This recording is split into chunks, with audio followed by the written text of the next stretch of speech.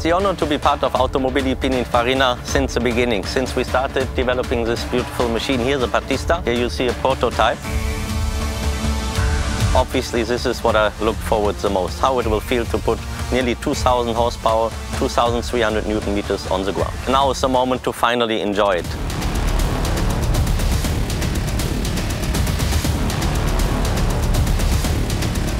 This is not a normal car. It is something unique and special. It reminds me a bit of a race car because it's so precise, direct, and also gives you very, very good feedback.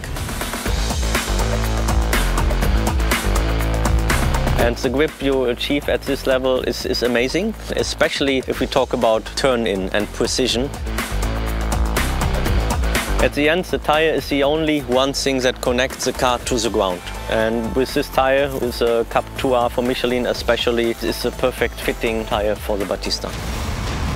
What was even more impressive for me is, while we haven't built this car as a track weapon, but as a Hyper GT, it feels massively at home, even on a difficult circuit like here in Nardò. So all that added with such a beautiful car, to me makes it unique.